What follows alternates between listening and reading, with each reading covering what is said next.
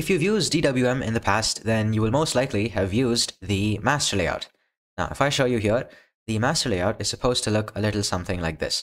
So basically what you have is you have one main master window over here, and then any new windows that you open are going to be slave windows, which are going to be on the right side here. So right now there is one master window along with two slave windows on the right. Let's say I wanted to have two masters, which I can do so by typing in or just pressing the buttons super M. I can create new masters, two new masters over here, and then open as many slave windows as I want.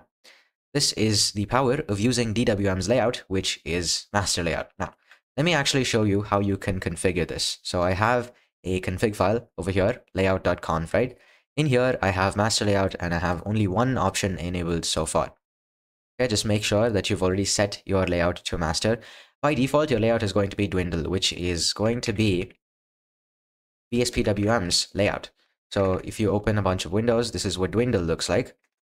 Okay, so it's basically your windows are going to look like the leaves of a binary tree. So if you open windows continuously like this is what you're going to see. The same behavior as in BSPWM. Now, if you want DWM, you're going to have to change dwindle to master. And once you do that, you'll have a whole slew of configuration options that you can look through over here, okay? Now, I have chosen the ones that are most effective and the ones that you're most likely going to use, and I've put them over here, which is what I will be showing you. If, however, you're a bit doubtful as to how this thing actually works, you can read the description, or you can just look it up online, okay? Now, as for adding extra master windows, this is not actually something you can do by default because allow small split is going to be disabled by default. So false is what it's going to be. You're not going to see it inside of the config file. Okay. And this configuration file, by the way, this is actually going to be inside of your Hyprland config file. So I've just put it inside of a modules folder, which you can do if you want to. It's basically splitting one file into multiple files, something I call modularity, which if I just show you, it's right over here. So in this section, in anti-fragile modularity, basically I show you why make things modular, the apps that we can make modular, and how actually to go about doing that.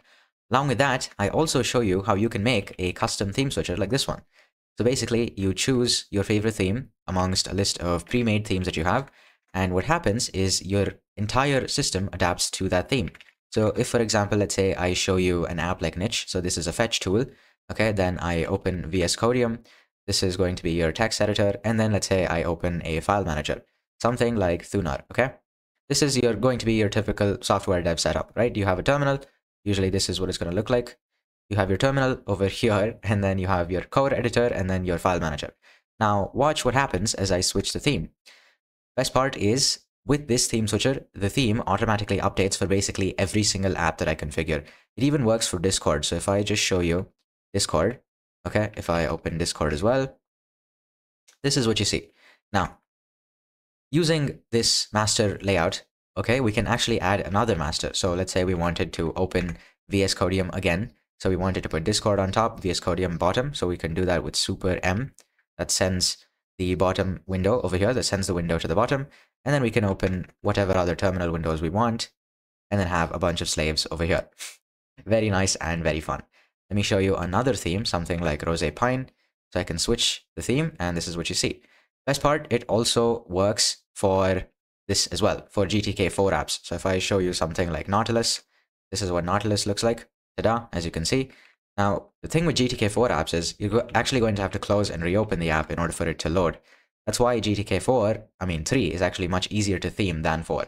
Slight little quirks here and there that I teach you how to fix and exactly how to do this inside of the program, which is the first link in the description. So here, if I actually show you this properly to make sure you get a good idea, inside of theme switchers, which is actually a 2-hour long module, it took me way longer than just 2 hours to create this module, but you get the drill, right? Making theme switchers is not exactly the most quick of tasks. So here in the first couple sections over here, for the first couple of seconds, I tell you exactly what a theme switcher actually is. Then if I show you here, this is all the code that explains how it works. We go to the end, there's going to be, you guessed it, a bunch more code. Now, I actually explain how you can do this and don't just give you the dot files and then say, here, figure it out and make it work. So that's another plus. So if you don't want to basically monkey see, monkey do, copy somebody else's setup and then, oops, just cry over your setup when it breaks, and you actually want to know how to fix it, that's all something that I teach you how to do in Hyper Accelerator, which is a program that's the first link in the description. So If you want to know how to do that, you can go ahead and check it out. Now, let's get back over here, okay? Let's go here. Now, then for special scale factor. Now, what is this? This is basically scale of windows in special workspace. So in Hyprland, you have access to special workspaces, right? If you press your mod key, which is most likely going to be super, and then you press S, what happens is you get opened a scratchpad workspace or a special workspace. If you've used Sway before, then you're familiar with the idea of scratchpads. Okay, it's basically like a workspace, which is a throwaway workspace. So it's not like your default workspaces from 0 or from 1 to 10. It's instead a workspace that doesn't show up anywhere on Waybar or anywhere else basically, but still exists. Now you can use it to run updates in the background, or as I'm doing over here, run OBS, right? Now for whatever windows that are going to be opened inside of this workspace, you can choose the scale. Let's say I wanted to reduce the size of these windows for whatever reason. If I make it 0.8, which is 80% the original size of the window, as you can see, this is what 80% of original window size looks like. It's basically scaling down the window in order to fit this particular number. I can open a bunch of other windows over here, and as you can see, this is the kind of layout that you can expect. Now, it's not the same as just increasing the gaps out, okay? You have an option called gaps out in Hyprland where you can increase the gaps around the windows, but that does not give you this same look, because as you can see here, the top edge of this app of OBS is not exactly in line with the top edge of this terminal. Same goes for the bottom edge. So this is a separate feature that you can control only through special scale factor. Now that's the same option that you get inside of Dwindle as well. Let's say you were using the Dwindle layout, but then wanted to reduce the app size, okay, app scale to be 95% its original size, okay, not quite 100%, but 95%. This is what that would look like. You can launch any other apps that you want, just as usual, and this is what you're going to see. Very cool. Now, let's actually go back. Okay, great. Next, we have the master to slave ratio. This is called mfact, okay? It's a floating point number between 0 to 1, but basically, the number that you put over here decides the ratio between, or the split, basically, between the main window, which is going to be your master window, and your slaves. So right now, if it's set to 0.5, it's not going to look all that different. So it's actually supposed to be 0.5. Let's write the changes. Okay, let's go to a different workspace.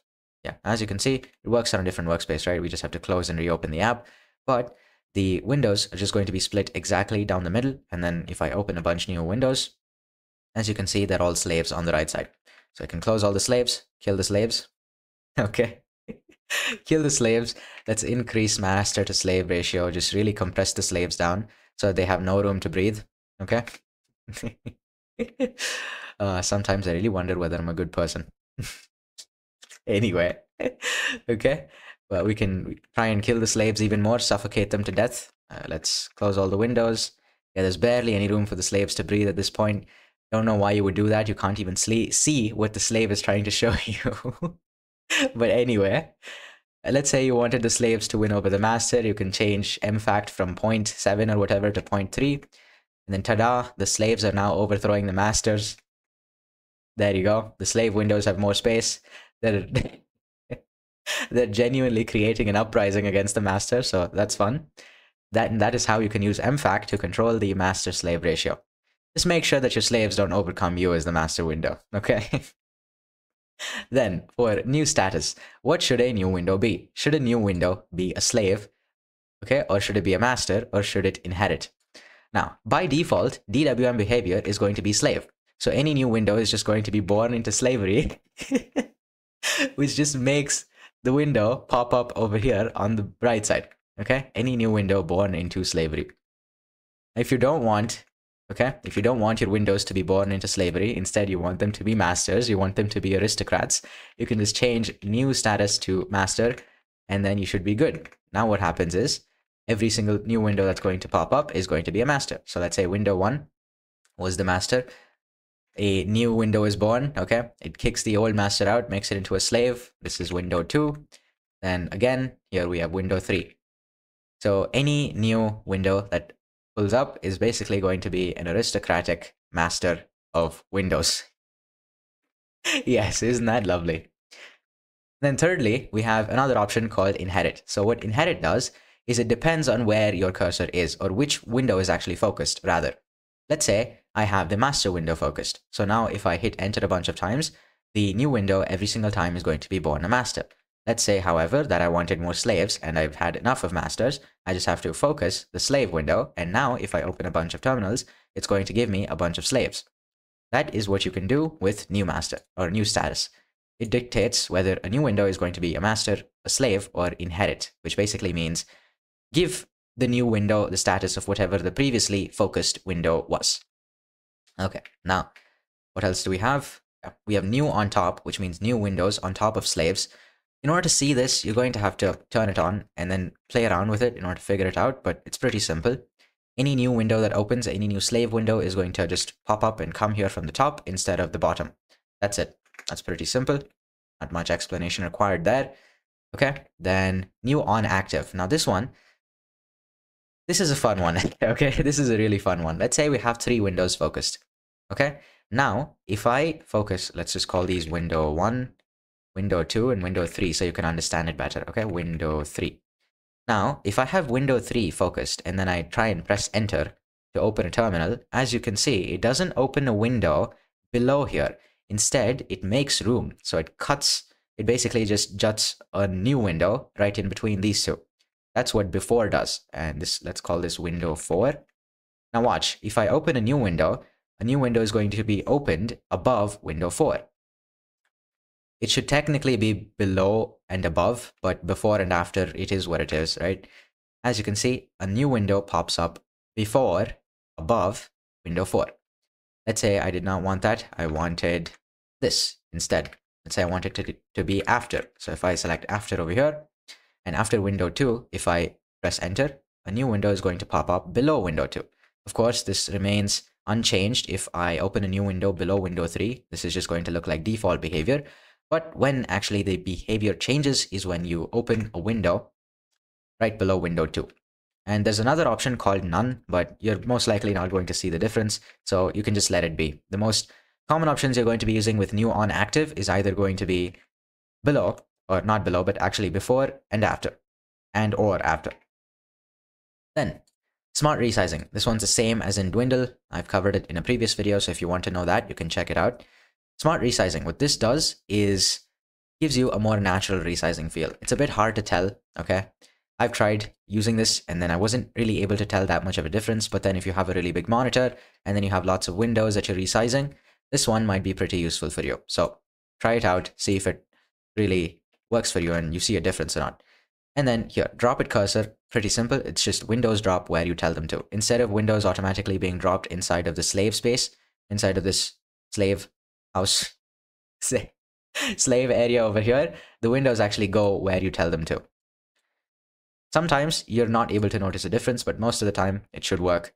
If it doesn't, you can just leave the setting because you're not going to be using it most often anyway. Then after that, this one, always keep position. Last one over here. Don't let master window occupy the entire screen even if there are no slaves. Let's say you killed all the slaves. Okay, there's only one master remaining. No new slaves have been created, and so this master rules over your current workspace. Okay, now if I say always keep position on, what's going to happen is the master is going to be cut in half. Okay, the master is just going to be reduced to a fraction of its former size and glory. And now all that is to basically just make room for the slaves. If I open more slave windows, they perfectly fit into the space that's been created by the master. No idea why you would not have one window occupy the entirety of a workspace, but just in case you're that one psychopath who always likes their windows cut in half, this option is for you, right? Let's just turn that off because why would we want to have that, right? You just turn it off, always keep position is off. And as you can see, this is what it looks like. And that is all the config options inside of the master layout discussed. There you go. If you want to know how to make a custom theme switcher like this one, along with a waybar theme switcher, this one I actually forgot to show you how it works, but this is a waybar theme switcher. As you see here, best part, it adapts to whatever other theme that I choose as well. So let's say this green color stays green, does not change. I can pick noir as a theme. This one's actually a theme that I created specifically to minimize distractions. So it has lots of, let me just show you on Discord. So yeah, this basically has lots of pastel colors and muted colors so that the system doesn't actually get in your way. this is what it looks like. It looks pretty damn good. So if you want to know how to make this, I teach you exactly how to do this inside of the theme switcher module. I do that, and then of course, all the other stuff that you see here, installing Hyprland from scratch in case you didn't install it right, and then all the other fun stuff that you see over here. If you liked the video, hit like. If you loved it and want to see more like this in your feed, hit subscribe, and I will see you next time.